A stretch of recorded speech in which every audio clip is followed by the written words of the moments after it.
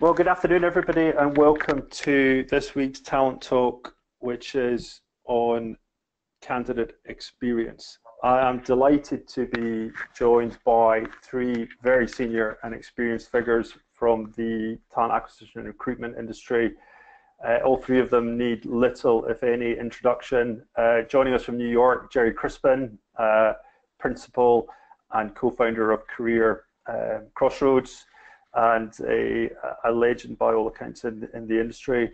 Noel Brown, global talent acquisition leader at Thermo Fisher Scientific, and John Stanners, who's head of global talent engagement at Telefonica Alpha, two of the rising stars within the industry. Now, before we go on to I'm going to summarize quickly what the three speakers are going to talk about. The first thing I'd like everybody to do is to go to Slido. So if you could bring up a browser, open a browser window, go to Google and type in Slido, okay, and then click to follow that. It should take you to this screen here. Now, enter W056 as the code to join this event, and this is where we're going to handle all of the questions and answers. So when you have questions, just post them in here, as we're going through the webinar, and then we can answer them with the panel at the end. And we've got a couple of polls which we're going to run. So go to Slido, enter the code W056, hit join, and keep that browser window open, please, for when the polls come up, and you can add questions there as we're going through. So first, I'd like to go to Gerry. Gerry's going to talk to us about the current evidence on the 5 practices that influence how candidates rate their treatment during the hiring process. Noel is going to follow Gerry, and he's going to talk about the consumerization of the candidate, what job seekers want in an employer, and how that impacts the business. He's going to share a candidate experience checklist and a roadmap to get there, and he's going to share what they measure at Thermo Fisher Scientific. John is going to close off some of the open loops that are opened in those conversations. He's going to look at candidate experience in the attraction phase, and this will all be based on his experience at Telefonica Alpha and previous positions. So, Gerry, without further ado, over to you. Good, thank you. Can you hear me all right? Yeah, I can hear you great.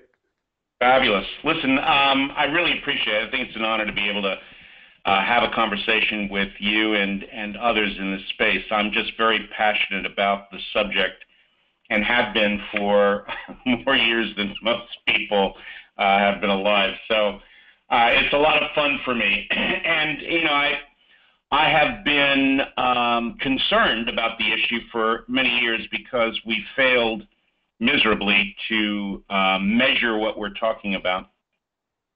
And it's only been in the last few years that we've gotten much better at that subject. So when I make a statement like 80% of your candidate's experience, and essentially the rating they will give you, can be bucketed into 5 different practices, I'm not saying that without a good deal of evidence behind it. And so I just want to take a minute to share where that's coming from. 7 years ago, several of us in the space put together a nonprofit, which is a nice way of saying none of us make money out of it, to collect and share the data around what a candidate experience actually is, from the practices of the companies to the performance of those companies as well. And on that journey over the last 7 years, we now have more than, I guess, about 600-700 different companies that have participated. Many participate every year. And nearly 1 million of their candidates now who've completed comprehensive surveys, as many as 60 questions in response to their journey from the point at which they become aware of the company to the point at which they're onboarding. And that's a pretty huge amount of data that we've been collecting over time, and we've been refining it, and year over year we've been looking at those issues. We now have some teams of PhDs looking at it from an academic point of view. And what we're finding is that there are some basic practices that correlate most highly with how the candidate rates you. There's obviously a lot of other things that are critical to that issue. So that's kind of what I want to address in the few minutes. And then, hopefully it helps to tee up pieces of that conversation that we can have throughout the hour. I would also make a point right from the beginning that one of my favorite quotes is from Steve Jobs, who is very much obviously focused on the customer experience. And he made a comment years ago that says, you've got to start with the customer experience and work backward to the technology, not the other way around. And I make that as a very strong statement when I talk to technology leaders out there, because it is the technology that empowers the practice, not the other way around. And when we think about the candidate, we really need to think about the practice first and what it is, who the candidates are that we're trying to engage before we start looking at the technology that's going to help us do it better. And the two together is really what we've been looking for more and more. So with that said, let me tell you, there are 5 areas that we've been spending a great deal of time trying to collect stories and data around. 5 practices that I think are critical. And I want to go through each one of those and then move on from there. The one thing I should be telling you too is next week, it's a little bit of a coincidence, but next week in Nashville, we're spending an entire day with case studies from companies throughout North America, focused in on the practices that this year have the highest correlations to the ratings that they got. And more than 200 companies participated, and about 40 or 50 of those companies are being acknowledged next week as well, and so you might want to stay tuned for that. We'll be doing some more in Europe and in APAC later in the year and early next year. So the 5 whose stories we really want to engage, let's take them one at a time. One is setting expectations and delivering on them. When you think about walking into a restaurant, depending upon the type of restaurant that you walk into, you have a set of expectations about what you're going to see, how you're going to be treated, what's going to happen. When you walk into a store, potentially to purchase something, you have a set of expectations. You expect a price to be very visible on every item of clothing or every object that's in that store. And especially if it's a kind of store in which that is where the expectation is. And I will tell you that your candidates have expectations about how they're going to be treated the moment they start becoming aware of you and start engaging you and start applying and start responding to your phone screens and coming in for interviews, etc. Each stage of that process, they have embedded in themselves a set of expectations that may not have anything to do with what you actually do or promise. And if they aren't aware of them, they're going to operate of your expectations. They're going to operate on their own. And on that basis, they will rate you very, very differently. And you need to be able to think about that, because most corporations have done a damn good job in the last decade in helping to set expectations about what the job would be like. But very few companies go out of their way to develop serious expectations about what they would find in this recruiting journey. And it's around that issue that you should be looking at your practices, looking at how you set the stage when you're engaging candidates, et cetera. Those are serious issues in terms of how that candidate is going to see you in the long run. And so that's going to be very, very critical from that point of view. Second is the listening skills that you have. at some point, either in your engagement of that candidate, you need to be in a position to be able to respond to their questions, to demonstrate that you can listen to them. Most companies fail miserably right at the beginning. They don't provide to prospects, typically, or to even those who apply, the ability to ask questions, either before they apply or immediately afterwards. And you can see the difference in how candidates will rate their overall experience based on their ability to have that kind of connection.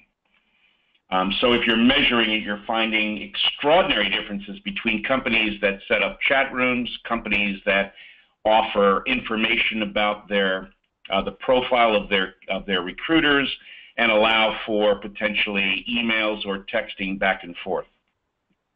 And depending upon the kind of corporation that you are and the kind of jobs that you're working on, I'm sure you can find an appropriate messaging capability and organize it in a way that's not onerous to you, that fits your culture, that fits your time, that fits your engagement.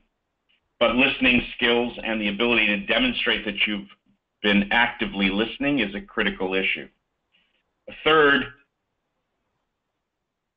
is an easy one. It's the extent to which your company holds you as a recruiter and your recruiting function accountable for candidate experience as part of what you do. It's not the only thing by a long shot.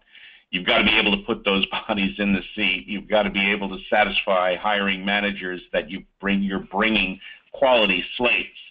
And at the same time, you do have to satisfy candidates that you have a process that's out there, that you are setting expectations, that you are listening, et cetera. So if you're not actually accountable for it, then why would you actually care? Where's the motivation involved in that? What we measure is essentially what we're going to operate against. So your scorecard either is or is not including candidate experience. If it is, your ratings are higher than if it isn't. It's as simple as that. And the more accountable, the higher the rating.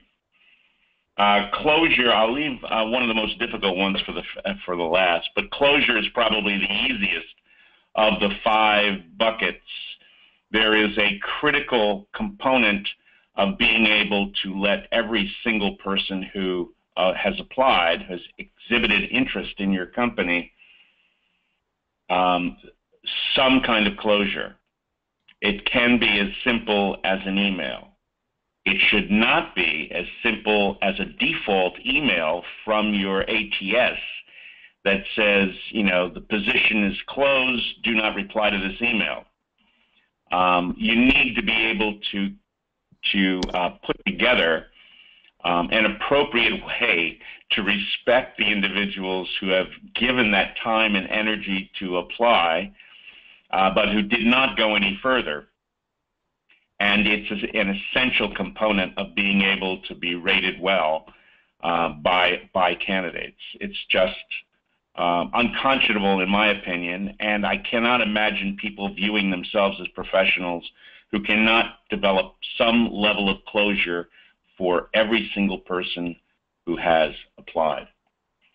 And that would be a key issue, but surprisingly, of the companies that believe they're doing well, 80% of them believe that they are creating a closure with their candidates. Their candidates don't always agree. And so technology is an interesting tool that we need to deal with, not only in terms of helping us do what we want to do, but perhaps auditing that it's been done. And that's a key issue, I think, from my perspective. And the only other thing I would mention about closure is that the longer you wait, the worse it gets for you in terms of your rating. So if the expected promise is that within a week of interviewing, or 2 weeks of interviewing, or 8 weeks after applying, or whatever it is that you set as the standard by which you would be operating, or developing as a standard simply because you're learning what your audience expects, the longer you wait, the lower the rating you will have in terms of the overall experience. So that's a key issue. And the fifth is a little bit more involved, and I'll give you a very specific answer to that. The fifth is a perception of fairness on the part of the candidate. We get at that with a number of questions to the candidates, one of which is whether or not they believe that in their interaction with the company, whether it be simply through application or phone screen or interview or other engagement with the company, that they were able to share all of the things that they believed were important to share with that company in order to compete effectively. Surprisingly, that has one of the highest correlations. The answers to that have the highest correlations to the rating that the candidate's going to give you. And one way that I've seen companies, one practice I've seen companies alter to improve their ratings has been at the end of the application, the last question is, what didn't we ask you about your skills, knowledge, and experience that you'd like to share with us now so that you can compete for this job? And if that were also the last question asked in a phone screen, the last question asked in each interview, the last question asked at the end of an interview day might be, in the interviews, where you asked those questions, did you have an opportunity to share? And if not, now's the time. If you want to compete fairly for this job, we need to know what you think is important. Those are critical, absolutely critical components. Those five: expectations, listening, accountability, fairness, and closure are the basic practices. Any other practice in any other bucket is going to be long tail. If you're not dealing with those five as the primary approaches to improving your candidate experience, you're missing the boat by a wide margin. And I can't emphasize that enough. And fundamentally, it's the evidence that's telling us that. And I'll share more as we go into the hour. But I want to turn it back now and see what else we can talk about. Fantastic, Gerry. That was brilliant. I mean, you must have one of the biggest data sets that has been rigorously analyzed on this topic out there. I mean, I absolutely believe that. I mean, that's why Apple has been so successful, is starting with a customer and working backwards to the technology. I mean, I've heard that the MacBooks and a lot of the Apple kind of computers are designed to be taken apart. Jobs expected Mac users to want to take the Mac apart and put faster RAM, more memory in it. So it's built to be opened up. When you look inside it, it looks beautiful.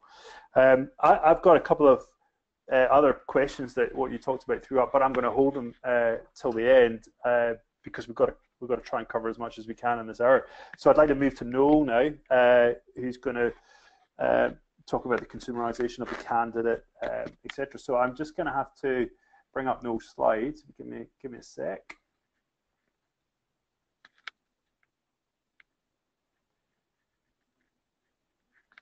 Right, Noel, can you see my slides okay? Or your slides? I can indeed. No, thank you very much, and yeah, appreciate the opportunity to speak to this group today. I think Gerry's going to recognise some of the information on these slides because it is directly from the talent board, and to your point, the team that has been investigating this over the last few years has a huge data set. So expectations, listening, accountability, closure for the candidate, and fairness. So if you think about what's changed, candidate experience didn't start this Monday. It's been around for a long time, and lots of organizations are at different evolutions of their maturity. I would say, from a Thermo Fisher Scientific perspective, we're on that road to improving. And specifically as an action this year, we entered the Candy Awards, not necessarily to win awards, but to get the benchmark information, which is going to be critical to us getting even better at those 5 areas. And I'll share today what we are doing in those areas and our learning along the way. And I have a few slides, and I look forward to the questions and interaction then at the end to hear where you are on your specific journey. So the consumerization of recruitment. So as we know, candidates and the macro landscape, unemployment is low, long time to hire, costs are going up. Candidates research us as their potential employer like they would buy a product. So look at up to 16 sources before making a decision, and including referrals. And I think the days of posting, gathering applicants and making a hire are gone. We have limited active candidates in the market. Quality passive talent is hard to find. So our attraction focuses on making talent aware of us, engaging with our brand and considering our jobs. But much like consumer marketing, the candidate behavior has become consumerized also, and we need to build trust, keep them engaged, set the expectations, create loyalty through the experience. So next slide, please, Scott. So I like this, I think personalized and relevant communication, internal and external, along with constant engagement via channels where potential candidates are present, will increasingly be at the core of any recruitment efforts from now on. The only way to be prepared is to be agile today and assess and adapt accordingly. So quite like that, I think, in most markets, millennials are the majority demographic in organizations these days. They're digital natives, and we need to communicate using the platforms that they will most expect to be spoken to. Next slide. So I think we're all aware of this. It's the candidate journey. So from the Twitter account through to YouTube, Glassdoor, looking at our website, reading employee testimonials, blogs, etc., and then getting to that final point of apply. And these aren't linear. They can go from one to the other and get us there eventually, hopefully. But we need to be ensuring right at the beginning of the candidate experience that all of these touch points are going to meet their expectations. So we go to the next slide. Thanks. So what are the expectations? So trust and transparency, a sense of connection with the brand, insight into the employee experience, and understand the culture. So the career site is still the most valuable channel, according to the Candidate Experience Talent Board. 57% of our candidates come by that channel. However, it is a declining trend over the past 3 years. So what's next? We need to be aware. Candidates don't always trust the information like we don't as consumers. We look for alternative sources of truth. And there's a rise in employer referrals. So again, ensuring that when we hire folks into the organization, that we're looking after them well and they're having an employee experience, enjoying their career. Next slide, thanks. So, what are those top issues for candidates? So, as we said at the beginning, setting expectations. 66% of candidates will wait for more than 2 weeks to hear back from the employer before considering the opportunity a lost cause and moving on to another. So if you think to a job at a point in your life, whether it was just graduated or your first job in the local coffee shop, same scenario. No matter what stage in your career search you're at, it's that lack of closure for the candidates that is a major issue. Timeline of recruiting process. So candidates want to know what the clear outline of the recruiting process is. Candidates aren't willing to complete an application that takes 20 minutes, and I know we'll have a survey right at the end. The average time for a Fortune 500 company is 15 minutes. Netflix have got it down to 1. I think there's compliance reasons, et cetera, it might be longer, but I think we'd all agree we want to get nearer to the Netflix 1-minute application and make it as simple and as easy for our candidates to get to us. 64% of candidates will spend time researching before applying. And if they can't find the info they need on the company, 37% of those people will move on to the next company or job listing. So it has to be available and it has to be out there when we're providing that information.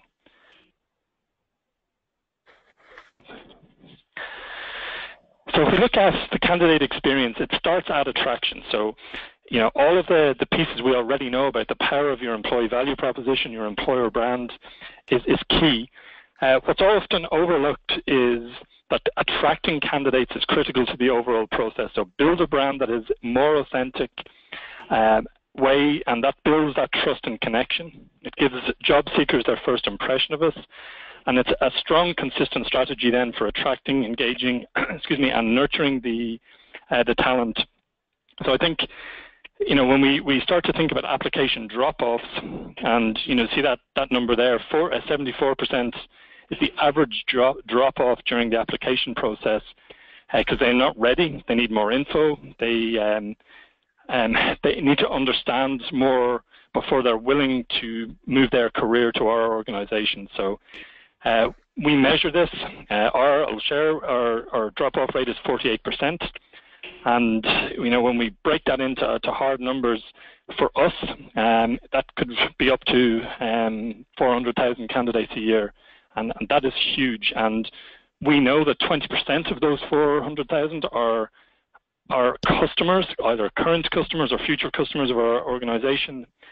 That is serious. And that's why we are again in 2018, our core investment will be around candidate experience. It's our number one priority next year. So we look at the number of apply clicks, the number of applications, the percentage completed, the percentage abandoned, and that helps us build that data that we use.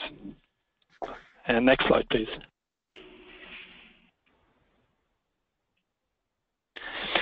So I think we all know the answer to this. Do candidates talk about their experience? Absolutely. And much like consumers, they share.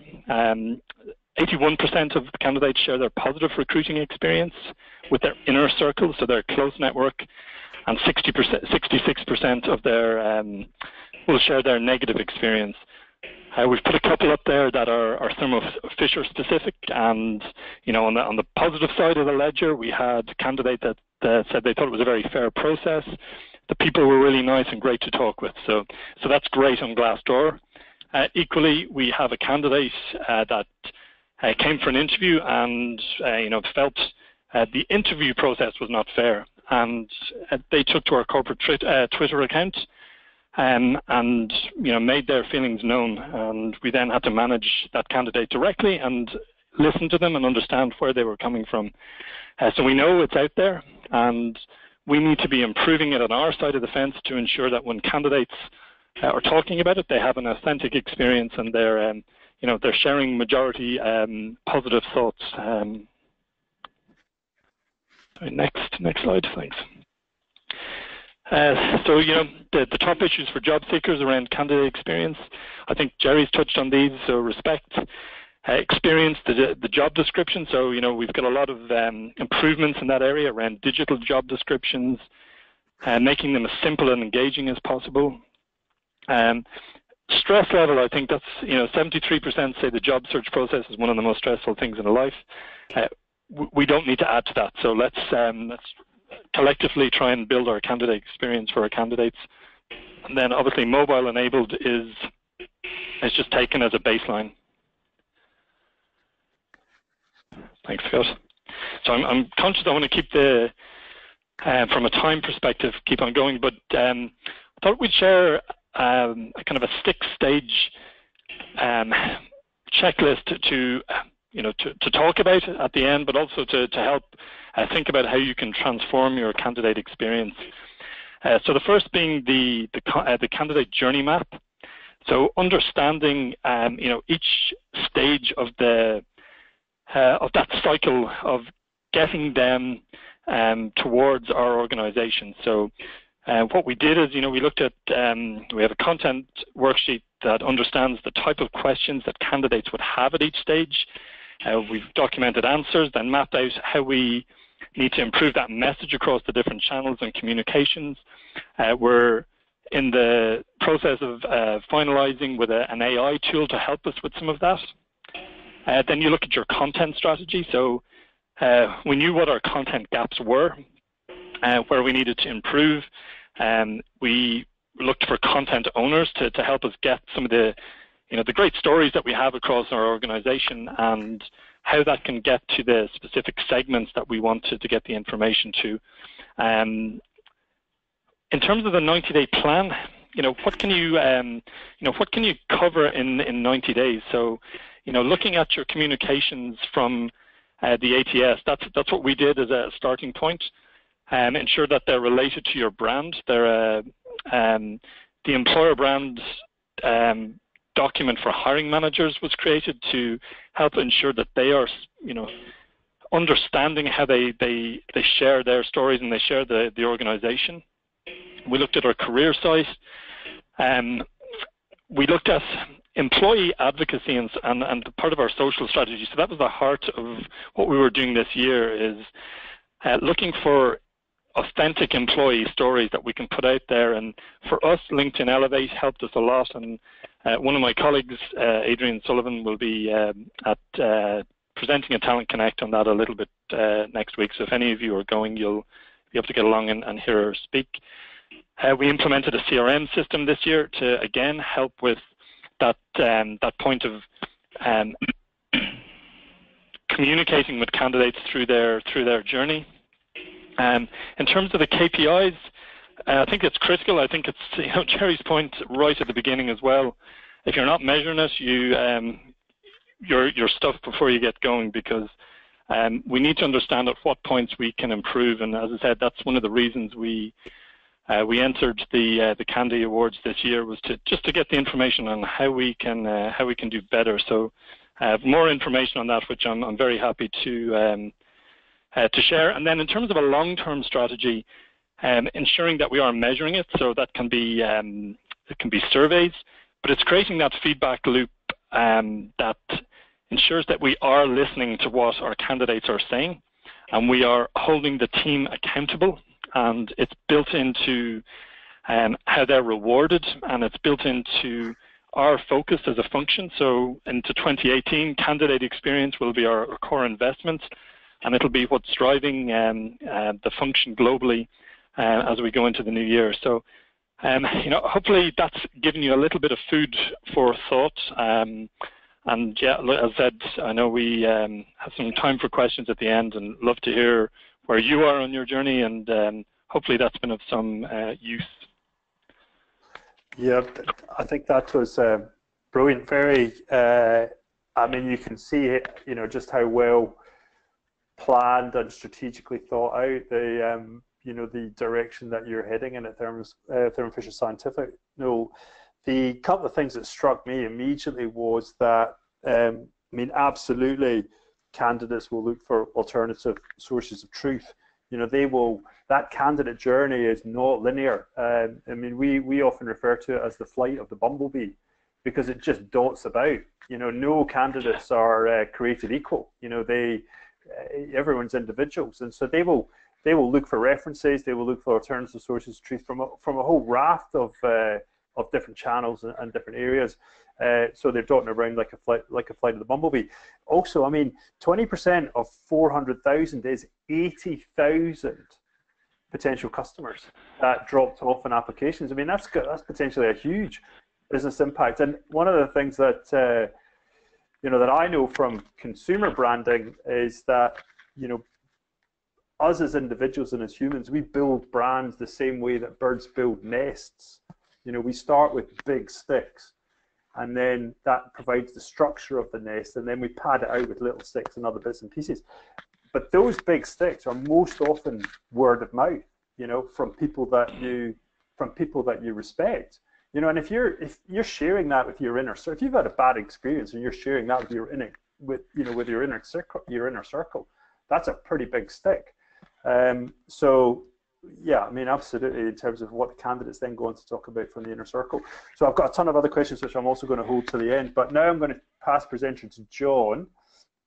And John, I'm going to share your screen now. Okay, well, make a new presenter. And John is going to close off some of the open loops that have been raised now and look at it from a kind of candidate attraction point of view based on your experience. Over to you, John.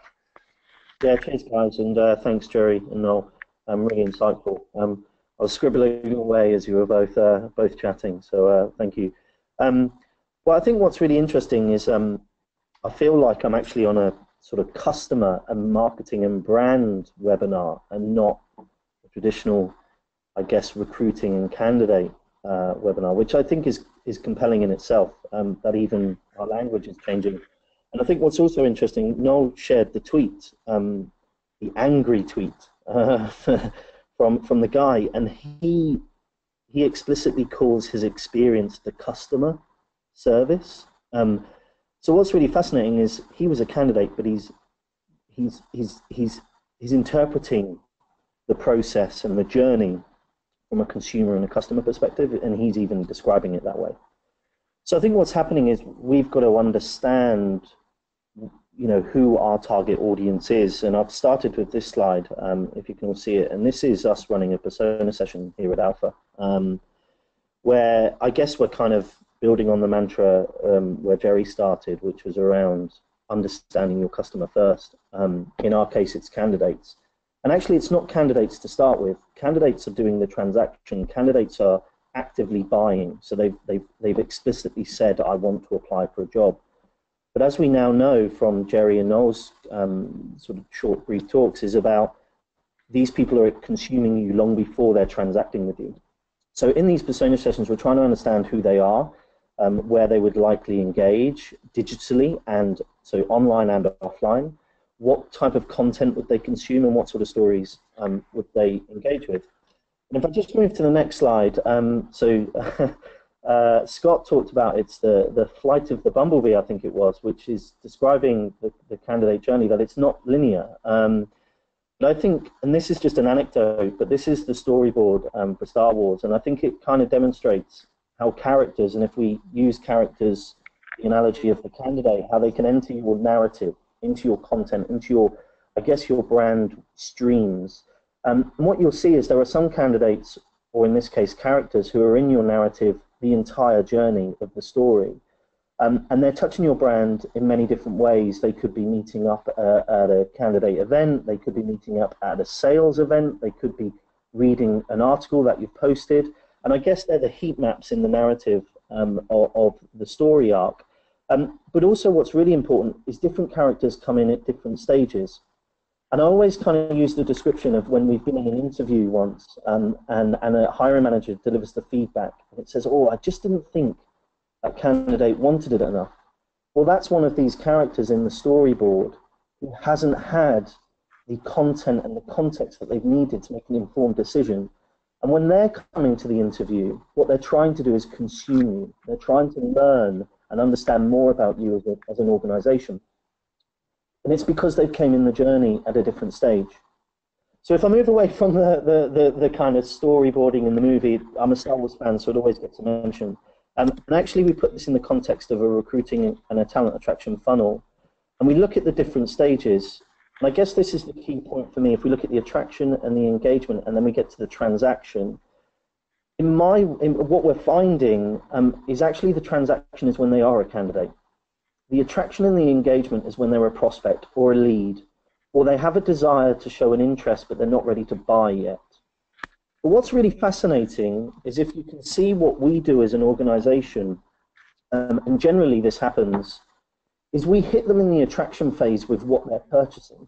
So we provide them with a job description at the very beginning. And then we go through a CV application, and here they're looking for something else, but we're asking more of them. And when they're at the transaction, that's when they're a candidate. But if we look at how upside down this journey is from the candidate's perspective and what we currently believe should be happening, is at the attraction there, they're looking for company insights. They're not looking for the product being the job description. At the engagement layer, we ask them to apply to basically elicit an engagement to purchase. At that point, they want to find more about you. And then as we move down to the transaction layer, and this is the point where we are making a transaction, we interview you, you interview us. That's when they need their job description. So we're completely upside down, and it's interesting, this is the same in consumer world. And there was a survey that went out for marketers who had loyalty card schemes, and 63% of the marketers who had loyalty card schemes believed that was a measure of how loyal the customer was. The same survey went out to those customers who were on the loyalty card scheme, and that 2/3 of them were on the loyalty card scheme because they believed it was how loyal the brand was to them. So even in customer and marketing, there's a complete disconnect between what we do as a company and what the customer wants, and this is happening in recruiting now. And we've learned about this through Gerry and Noel's with the level of engagement. So what really should this is what really happens. The candidates try to get company insights, team insights, job descriptions at the point of interview, at the point of transaction. And that's not good enough. And that's not what they're asking for. So we have to shift everything further up the funnel. And this is really what it comes down to. Your attraction layer, you have to be telling your brand stories. You have to be telling the purpose. You have to be telling your real proposition. You have to be sharing where you're located. What are your peer reviews? Because that's what the talent's looking for. The same as they move down the funnel. Here they want to understand who are your brand ambassadors, what's the employee successes, what's their story, not the recruiter story, and not your executive story. What is the team I'm going to be walking into, and what's their behavior? And here, that's exactly what the talent behavior are looking for. They're looking for team dynamics. What's their learnings? What's the culture? What's the career progression? What new skills am I going to learn? You can only tell that story by having your brand ambassadors tell it. That you cannot capture in a job description. But here they get it, they're warming to the prospect of transacting with you. And now they want to buy. And here is where we deliver the job profile. Here is where we deliver the employee benefits. And that's the transaction. And that's what's missing in this candidate journey. And in fact, it's not the candidate journey, it's the prospect journey. They only become a candidate when they're transacting. And one of the things Gerry talked about was the technology. If you understand this first, you will never buy an ATS to start with, because your ATS is empty unless you've got pipeline or you've got candidates wanting to engage. Because the transaction layer is really what the ATS is. That's the applicant tracking system.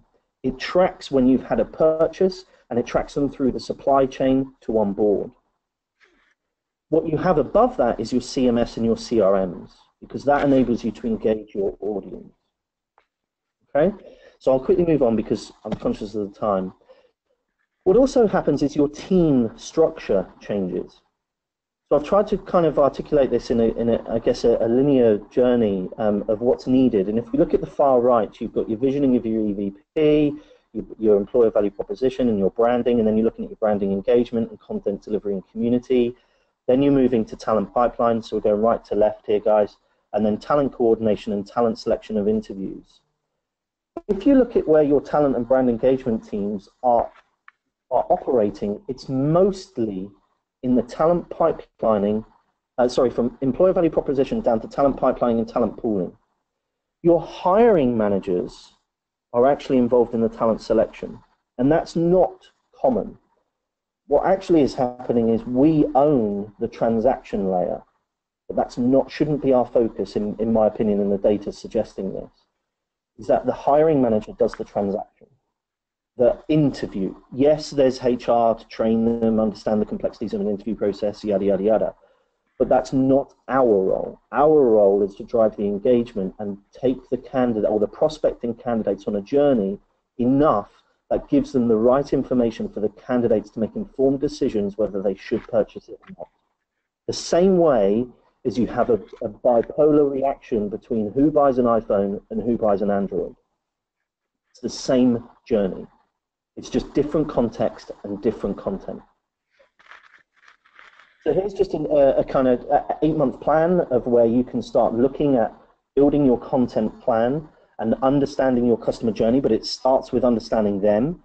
And then you can start to look at key assets that you can deliver. Okay, so looking at the brand ambassador engagement, building the content, whether it's blogs, whether it's social, whether it's white papers, whatever it might be, that comes in. You can then look at influencer programs. So who are your key influencers for your target audience? Is it somebody that's not currently employed with you? I mean, is it just a fan? If you think about what's happening on this webinar, you know, Scott's invited 3 people to come on board and tell their story. We have no affiliation to their business, right? So think about how you can build influencers into your plan that would attract people in, that would tell the stories that you're currently kind of operating in the business. And then your social media support, how do you engage them and distribute the content? And then, of course, we look at kind of landing pages because we have a different complexity here and a problem to solve that we're not public, we're a stealth organization. So we look at building landing pages where people can come onto and consume that content. And that's just something that we put in. But that could be your job profiling, that could be anything you want it to be. But the important thing is that you look at your reporting. You understand where people are coming into your journey. And just to give you a bit of an idea, we've just run a recent campaign for 5 hires. We had to have 10,000 views on our digital campaigning to get enough profiles to come through where we could close those 5 vacancies. So think about the reach, think about the stories that are coming through the funnel, and think about the questions you're asking yourselves and the candidates and the prospects through the journey to help you shape the narrative and the content that you should be using. So I think that's the 10 minutes. I think that's up me up. I know it's a lot to take in, but they only gave me 10 minutes. But I hope that's kind of got you thinking slightly differently and offered some insight. Hey, John, that's fantastic. Thank you very much. I mean, we, you know, our thinking, as you know, is very much aligned with yours. I mean, we, you know, when we absolutely concentrate on the, you know, the attraction and the engagement part of the funnel or the pipeline, as we call it. And, you know, we know that, you know, what drives engagement is relevance and resonance. So, you know, if you think about an onions buyer, you know, which could be a software engineer who's, you know, French speaking but lives in London, if you know, if you're trying to sell onions to an onions buyer, you talk to him about onions, you know, and you show him onions, and you show him really exotic onions, you know, banana shaped shallots, as somebody said to me yesterday. And you know, that's easy to do when you can segment people into different buyer personas and into very tight buckets, but it's much harder to do it based on the stage that they're at in their journey. You know, so are they at the attraction stage and they're looking for company insights like you showed, or are they at the engagement, you know, stage where they're looking for, you know, team insights and all that type of stuff?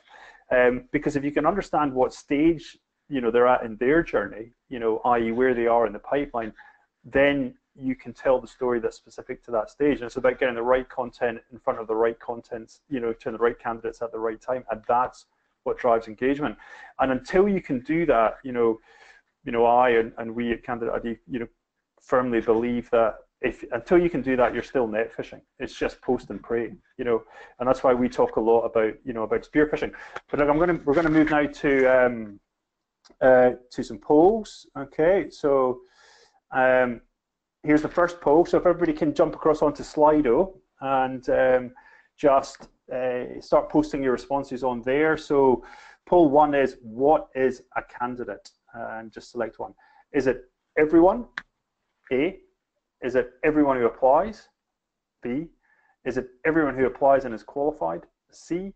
Or is it everybody who makes it to a screen, phone, or interview? And you know, I think John has you know, has got a point of view on here about the difference between prospects and candidates and applicants. We certainly touched on that. But let's see as the numbers come in. I mean, maybe. Gerry, what do you want to, just as the numbers are coming in, do you want to, you know, provide a bit of narrative?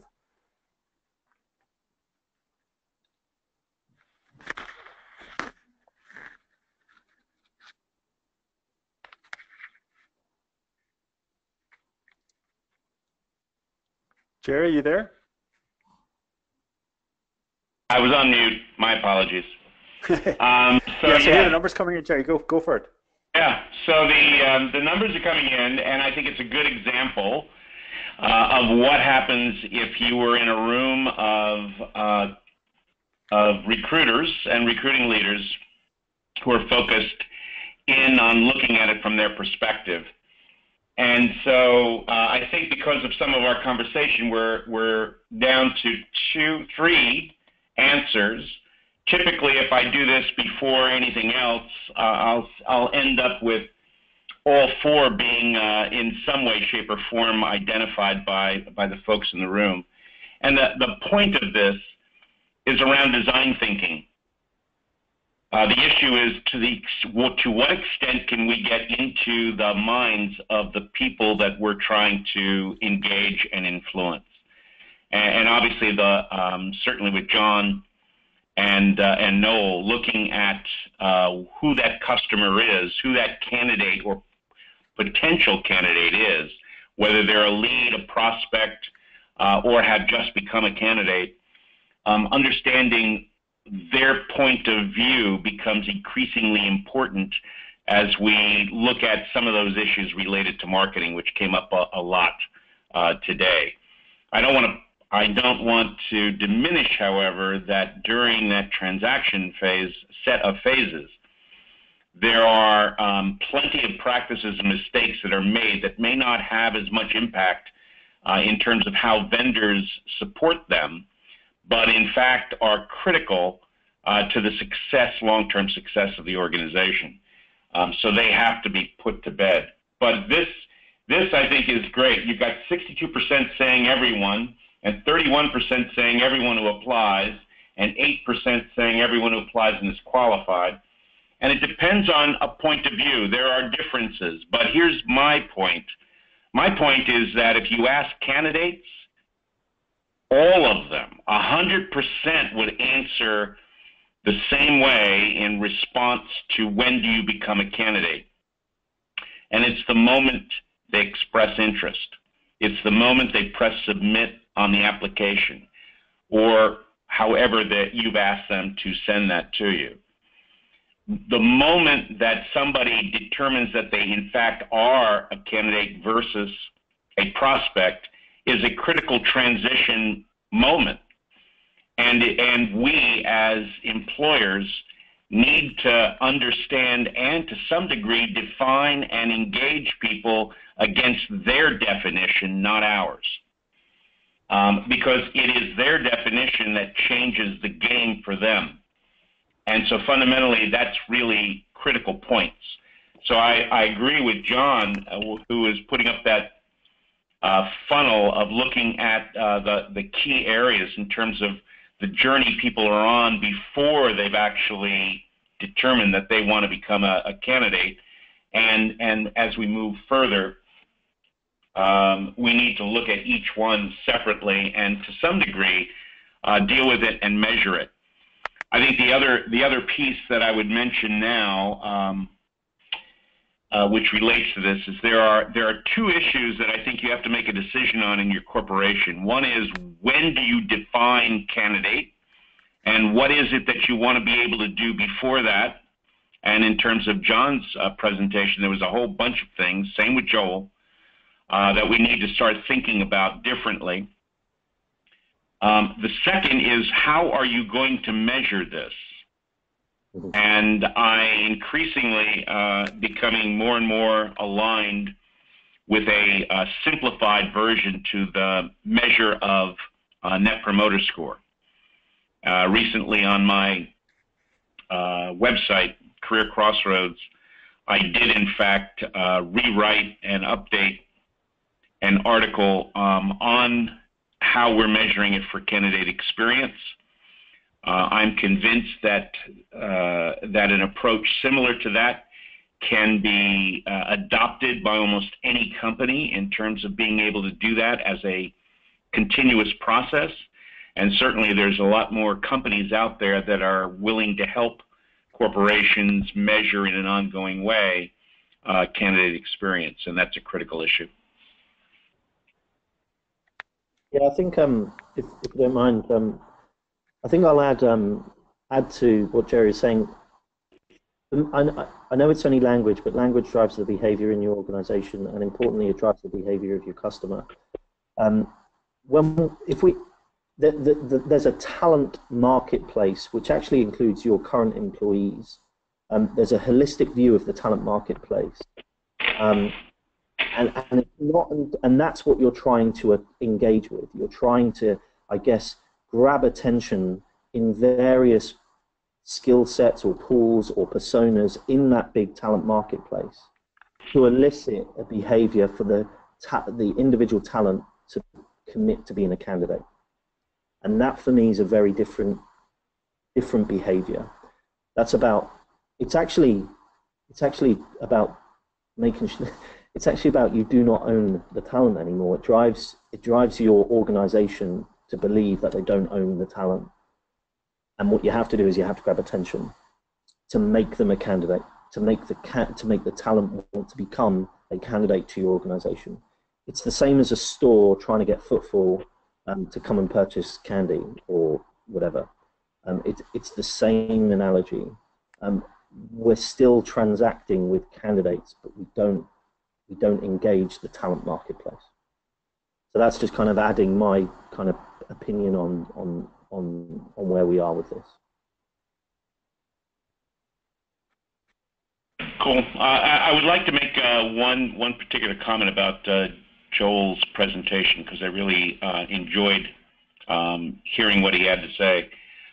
For those who are listening who are considering getting more involved in candidate experience, I would study his slides because I think it's one of the best and most consistent blueprints for how companies are shifting their thinking toward really looking at every stakeholder and fully engaging that in a process.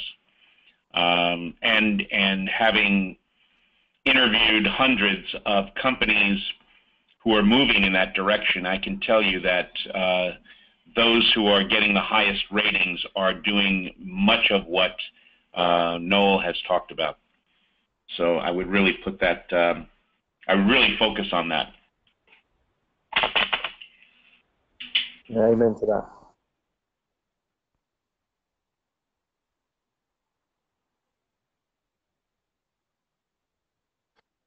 Yeah, I've got a slight network issue here in terms of some of the audio is coming and going, but let's go to the second poll, which is live now. Okay, so how long does it take your candidates to apply for a position? Select one. Okay, A's don't know, B's less than 2 minutes, C is between 3 and 15 minutes, and D is more than between 3 and 15 minutes. Noel, do you want to? I mean, you raised this in your presentation. Do you want to just chat about some of the stuff that you've learned here? Yeah, no, thanks. Really, just for us to start to think about it, because it is one of the, clearly to the first poll around at what point do you become a candidate. You don't become a candidate if you are abandoning that process. And as I said, you know, we're measuring that. And that number of 20% of our candidates being customers, whilst it's quite scary to actually to think about that, what it does is it becomes a very compelling conversation with your business leaders to say, we need to invest in this, and whatever that investment might be around brand, around technology, more people, wherever that might be, that creates your business case. And I think looking at the results there, between 3 and 15 minutes, 20% have got it down below 2 minutes. That's fantastic, and I think that's the kind of where we want to get. We need to make it simple for people to apply. Thank you. Also, this is Gerry. The evidence is currently showing that if you go beyond 15 minutes, the abandonment rate rises exponentially, and so I don't know any other way to tell you that as you go beyond 15 minutes, you may be able to set expectations, but beyond that, you are getting only a very small portion of the people that could be working for you. Noel, it's John. I'm just curious, what was the time for the candidates to apply before you went on this journey? How long was it taking them? It was taking them about 15 minutes, so right at the cusp of too long. And where our intention is to get us as near to that 2 minutes, and we're looking at ways to help us do that. But it was right at that 15 minutes,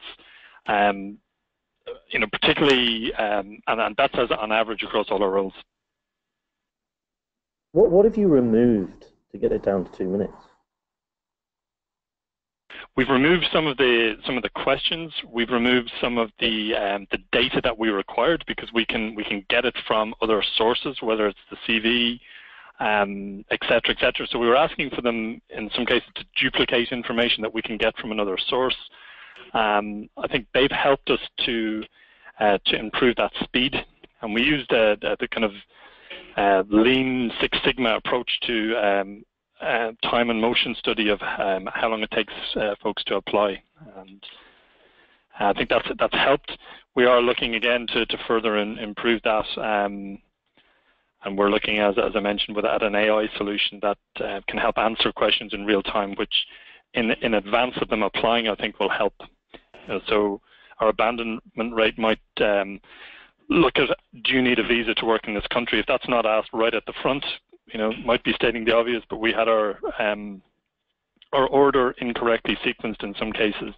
We don't want to waste people's time, so that speeds up the process and makes it really clear, back to kind of setting expectations. Yes. Okay, I'm going to move to the last poll, because that is leads into something that's also very, very topical at the moment, is around artificial intelligence. So what stage are you at in thinking about leveraging AI tools to enhance your candidate experience? Select one. Okay, so what is AI? A, B, not implementing any solutions yet, but seriously considering. C, currently implementing an AI-related tool to support the candidate experience. And D, this is a robot answering. AI is making a difference already, which we can measure. So again, this is probably, if you want to kick off with this one, with Noel. Yeah, really, just from my own interest, as we're certainly in that B category, so we haven't implemented, but we are in the process of considering, and keen to see how others are thinking about that. And I know we're kind of pushing in terms of time, but it's certainly a discussion I'm interested. So if anyone would like to connect offline to talk about that, I'm very interested in it. And we're seeing it as, like on our career side, having somebody there that can answer some of the questions in terms of navigating, how do I get to content, who's the recruiter I can deal with, who's the human being that I need to connect with for this particular rec, etc. I still think, Noel, that the evolution of those tools is obviously very rapid. There's only, to my knowledge, half a dozen to a dozen that are that can operate at the level that you're talking about, and they're improving daily. So part of it is the willingness, I think, to test new ideas and new products that are obviously making their way into our lexicon, but are still proving themselves on a day-to-day basis. Yeah, and I think there's different forms of AI as well. I think Gerry's right. We're on the exponential curve of AI, and the experimentation is going to, and it's the use cases, right? I mean, as Noel starts working with it, and we start to prove where it happens, then I do think it adds the value. But I think AI will play a role, and we've been prototyping around the sourcing element with AI. Here, I'm fortunate enough to be surrounded by machine learners and AI researchers here, but also understanding your customer and the candidate, and driving content that's appropriate for their stage in the funnel is something we're exploring. I don't know whether that's going to be solved right now, but yeah, it's exciting. It's good to see 80% are considering it on the polls. By the way, that's really cool. Yeah, very interesting. Yeah, I think we're so. I mean, what you can see there is that 80% of the poll are, even though the numbers are relatively small, are considering it, not deployed anything yet, but definitely considering it. So, we're a little bit over time, but there's still the majority of everybody staying on. So I think, well, let's try and do 2 questions, and people can vote on questions on Slido. But there's a great one here. I mean, the first 2 are really kind of very similar. This kind of closure and personalization and dealing with candidates as individuals and one-to-one is brilliant as an idea, but how on earth can you do it at scale? To Gerry first. Well, I think first of all you can. I mean, the issue is who's involved, and most companies do not, for example, provide access to recruiters. Large companies have large numbers of recruiters, and yet those recruiters are hidden behind a screen in most instances. There are examples of some companies who publish their own profiles of all their recruiters and provide access to them from the perspective of who's dealing with them. Most recruiters, hear that and they go, "Oh my God, no, I wouldn't be doing that." So the alternative that's used by many companies is, I think, is providing a given time frame each week or in some regular basis to have a chat room and just basically say, bring your questions. A small but growing company out in Silicon Valley basically runs a chat room every single day and says, if you bring honest questions, we have honest answers. And I state that simply because if you're going to open up the dialogue between yourself and a pool of candidates, whether it be on some systematic basis or not, you need to know what you're authorized to be able to share.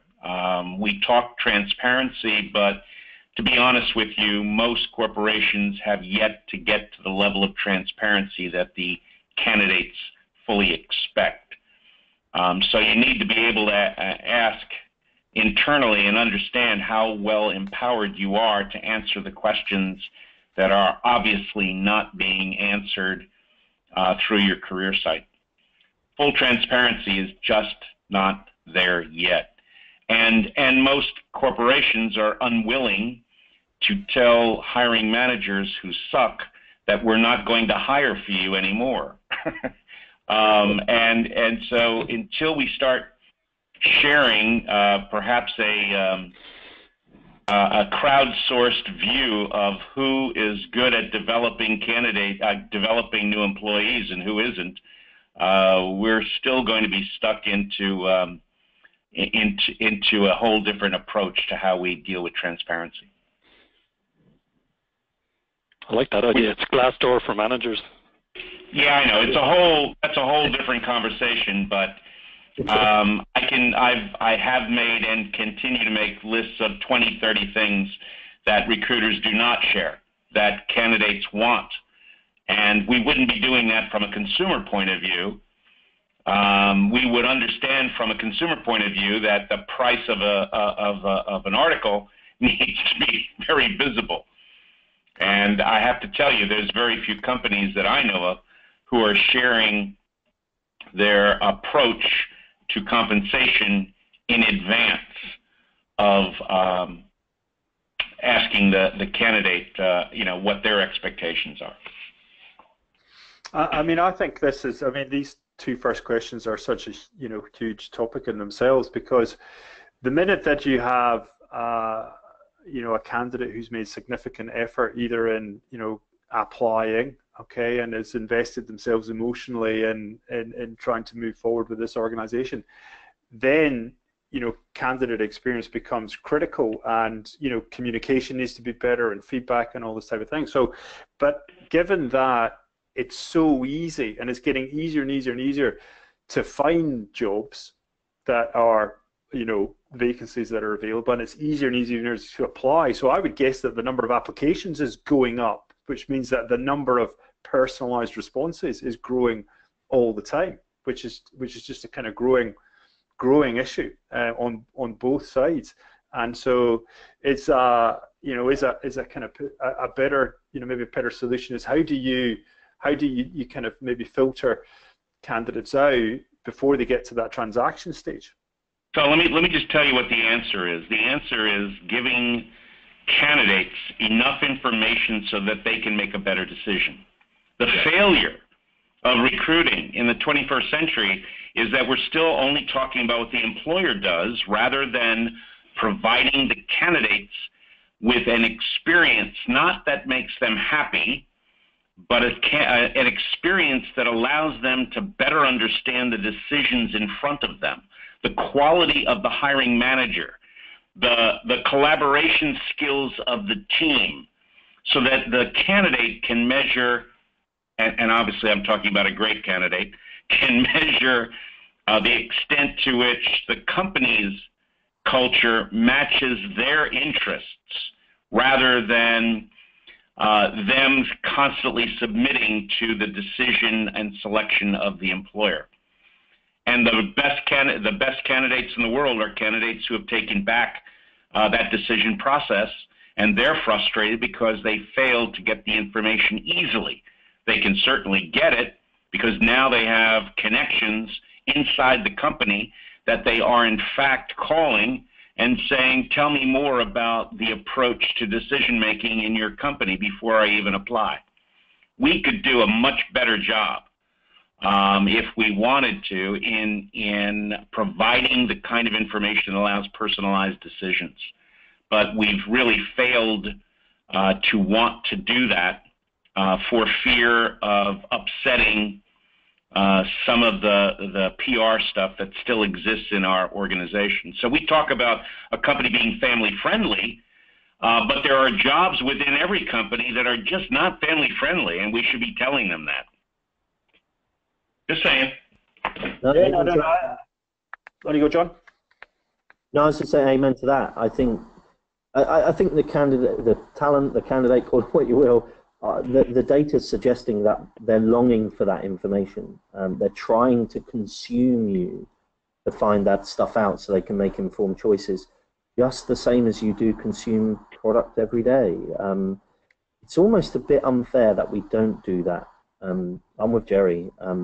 I think we should be painting an honest picture, and that comes back to your employer value proposition. You know, if you are a stuffy-nosed accountancy, if I can use that description, apologies for any of those that are on the phone, then that's what you should tell. You know, it's just the realities of it's the truth, plain and simple. And then that, to me, that scales. That means there's some self-selection going on. Yeah. And the people who come through that filter are people that you want to spend, you have the time to spend now with them.